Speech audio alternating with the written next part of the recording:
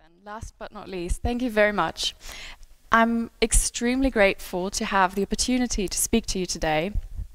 Even though it's taken a while and maybe we did not follow our schedule religiously, but that's fine because I now know that everyone who's still here, you can maybe consider yourselves the veterans, I don't know. I myself am very grateful also to everyone who's still in our live stream. Welcome, it's good to see you again. I mean, I cannot see you, but you can see me again, maybe after quite some time. And I'm honored to be able to do so among so many influential speakers. I really am. But if you have a look at the program closely enough, that you might see that there is one particular difference that might set me apart from most speakers and most speakers' experiences. When it comes to racism or discrimination, usually everyone has a story to tell. And that's easy enough because basically any human feature can be discriminated against, if we're really being honest. Sorry. That's fine, I'll handle it. Homophobia, xenophobia, religious persecution, you name it. The list is endless. That's what one of the speakers already said today. You name it. However, I'm not here today to talk about my personal experience, but to talk about the fact that we all have prejudice. And I used to call this talk, "We're all biased, and that's okay." About approximately 1.5 years ago. Today I'm calling this talk "We're all biased," and I'll leave the rest up to you for you to decide. I remember this one anecdote vividly. A friend of mine told me how she was sitting in a restaurant with her 2 young children when suddenly a man entered the establishment who was sitting in a wheelchair. Her children, of course, immediately noticed this and ran towards the man, and I remember her saying explicitly how she got nervous in that moment, thinking, oh my goodness, I hope this is going to go well. I hope they don't say anything insensitive. I hope he won't be offended by any way. And I think this is quite surprising. I mean, only to find that the children, all they wanted to do was say, wow, you've got such a cool wheelchair. Amazing. But to me, this is more than a fun anecdote. Because there was one particular question that stuck with me, which was, why did she get nervous in the first place? She's no racist. She doesn't actively discriminate against anyone. And yet she got nervous. Well, to give you the answer right up front, we do live, despite of what we've heard today many times, we do live in a sensitive society. And I believe that, I truly believe that, because even if you didn't have any sense of appreciation for cultural sensitivity, I think none of you would be here today. And it's true, we don't wish to offend anyone. And that's a good idea in general, certainly the right intention to be followed. Because we know that there are just so many potential ways to offend someone. They're numerous and they exist. And that often leads to the fact that we become self-conscious. We don't know how to react and what to do with that sensation. We often fail to recognize this tiny little voice in our heads saying, careful, something's different here. And I mean different in the most neutral way possible. We fail to interpret this correctly. In that context, I once came across this quotation by Viktor E. Frankl, who says, between the stimulus and the response, there is a space. We are programmed to notice differences in our environment. It's kind of an evolutionary law. There once was a time, very, very, very long ago, when this tiny voice inside our heads served us well, in fact. When our very survival might have depended on our ability to notice dangerous cues, such as a lion, for instance, and our ability to adapt accordingly. Running away, for instance. And of course, that is not the case anymore. It's a very old image. Yet we still inherited this voice, and it follows us, yet we don't know how to interpret this cue anymore. So it's telling us, stop, something is different in the situation. And next time you find yourself in a similar situation, you might say, right, in between the stimulus and the response, there actually is a gap, to take a breath. And within this gap lies our power to design our response. To conclude, yes, we are all biased, and that's fine. We're just programmed to notice our environment, we can act accordingly, that's all justified, isn't it? It's all very natural behavior, we have individual responses, that's all fine, and I could conclude this talk at this point. In fact, when I first gave it, I did conclude it at this point. And that might make us feel pretty good about ourselves, shouldn't it? It's all natural, cue, response. What's the big deal about this? Today, I would say, not so fast. Yes, we are all biased, but maybe we've made a mistake in this equation here. Maybe we should not look at what's different in our society, but rather question the norm. Different, again, is meant in whichever way, but actually what we do need to question is the norms in our society. It's easy to condemn acts of injustice, of inequality, elsewhere. How can there still be cultures where men and women aren't equal? How is that possible? How can children be sent to sweatshops in order to produce clothes, for instance? How can there be countries where they eat cats and dogs? That's disgusting, isn't it? It's easy to condemn those acts.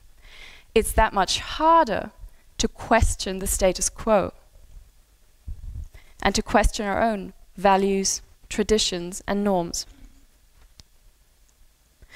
Because whenever it comes down to our own traditions, habits, and norms, that's much harder. Everything's justified, isn't it? Because it's always been that way.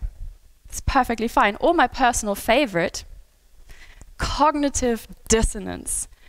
It sounds quite complicated. I could give you a long and elaborate definition on this, but let me just sum it up for you.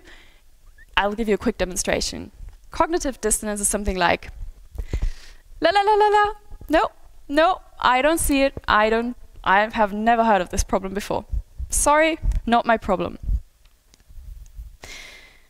And we choose to maybe get some information on the problem, but then we actively choose to be ignorant towards it. And that's a divine state, actually. It's a brilliant coping mechanism because we can tell ourselves that we're educated, we're so well informed, we're educated, we're here at this conference, but at the same time we don't have to deal with the problem. We know about it, but there actually is a gap between that. It's a great coping mechanism, I can only recommend it. And I'll get back to that in a second. But let me first introduce two hypotheses of mine that arose in that context, which is, firstly, going back to the original issue of discrimination, racism, etc. A racist, a truly stereotypical racist, I mean that's funny in itself, isn't it? But a racist is less dangerous than the person who says they are none. Because let's just picture this cliché racist. I mean, it's debatable if that even exists, but still, let's just picture that person. Maybe this person has not yet understood that actually we are all equal. They still need to open their eyes towards this fact, but that can be achieved. It's much harder to argue with someone who stands in a room and says, well, I'm the least racist person in this room. You see my problem here? There's no common ground. How can you possibly debate with that person? How can you make them question their values? So that would be my first theory. You know, someone who actively discriminates against someone is still less threatening than the person who thinks that they are not a racist. And secondly, there might be another problem, a much larger problem than we've actually talked about today, which is maybe racism and discrimination amongst humans isn't even our real problem, where everything stems from. That might be surprising. Maybe it's the idea of feeling superior towards anything that is our real problem, and that racism and discrimination actually stem from. This is what I think, and please do feel free to challenge me on this one. I think that whenever we put a price tag on a living being, whenever we say, you are worth less than you are, there's always injustice, no matter what living being this concerns. Being superior is just a human concept. It's just a concept of mind. But also that makes us very powerful because we can challenge this idea. There are things that we are concerned, that we're convinced are right or wrong. Imagine meeting me in the street, I have my dog with me, and I beat my dog, potentially to death. I'm pretty sure all of you would object. I'm quite certain, actually. Imagine me bringing a cow into this very room, or a pig, and killing it in front of your eyes. Maybe stunning it a little bit, this might work, might not work, putting a knife against its throat, hanging it up by one foot, letting it bleed out, it's still twitching, but that's okay, that's just the nervous system, it's fine. Technically it's dead. I'm sure that each and every single one of you would object to me doing that. Question: how far away does an act of injustice have to be for us not to object anymore?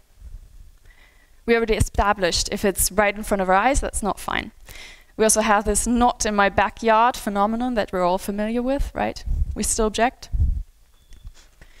Well, I can still see the injustice. I don't want to, where's my cognitive dissonance? Oh, right. Now I cannot see the injustice. I'm back in my state of cognitive dissonance, thankfully.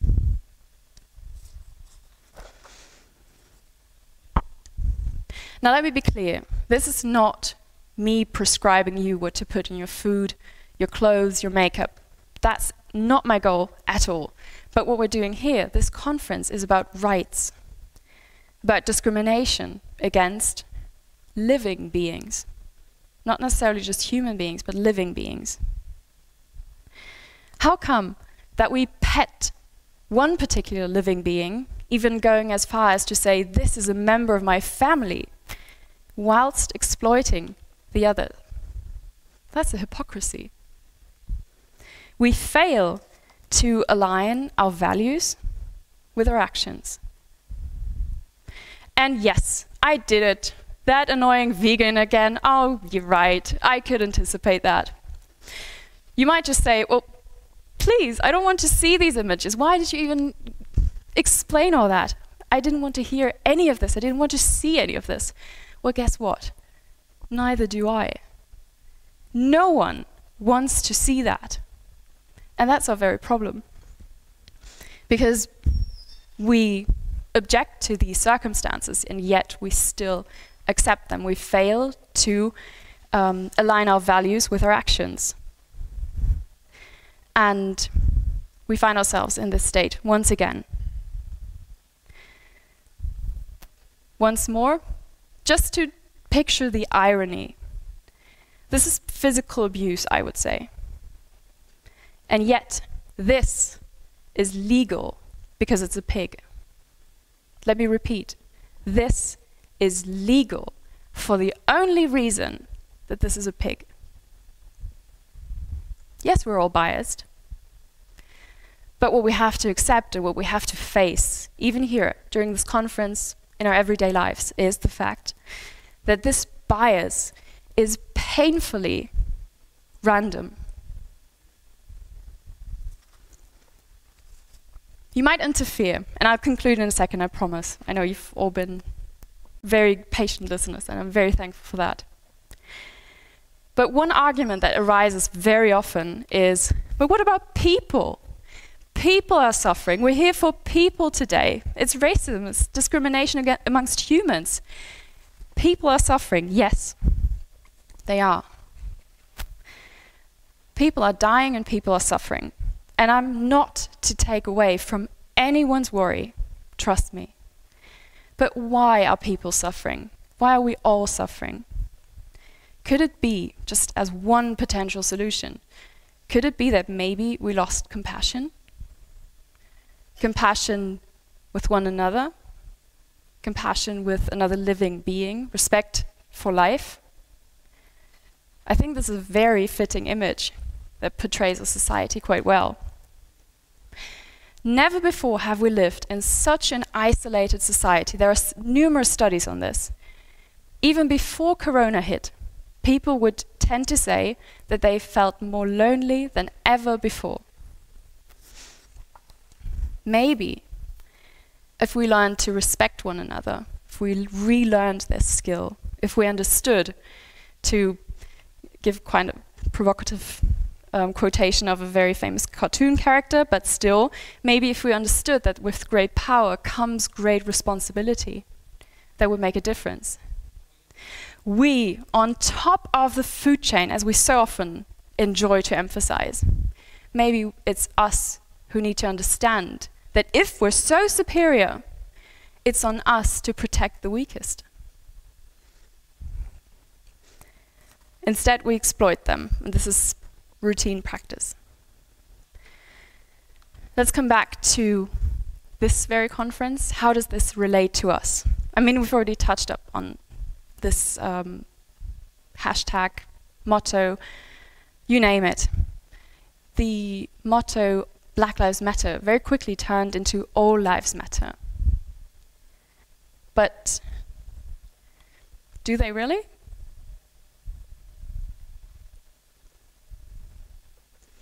All lives matter?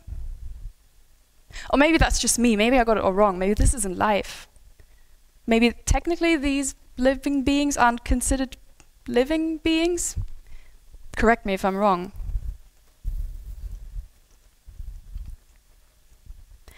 I'll conclude in a second, I promise. Just to give you one more example.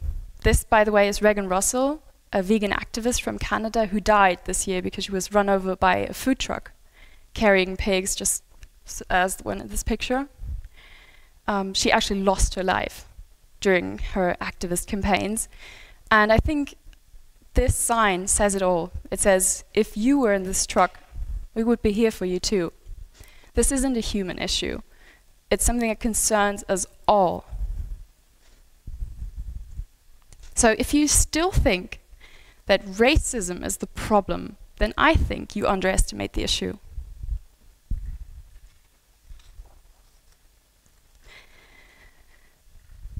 Last but not least, I think it's funny. I used to think that animal rights were something that we had to give to animals.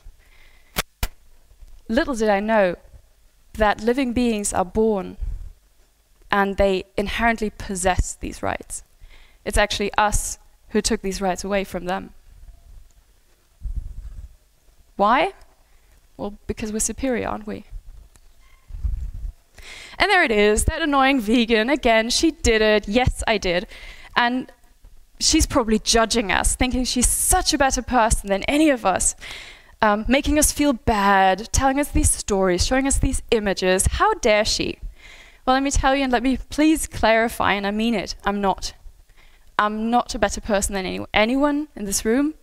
I'm not judging, I'm not prescribing anything. All I'm doing is illustrating the irony that we live in. And, well, I sure have made many mistakes and I will continue to do so, and that's fine, because this is a process. It's nothing that happens overnight.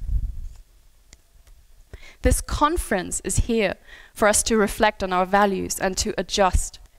I mean, it's our motto. Relate, rethink, react.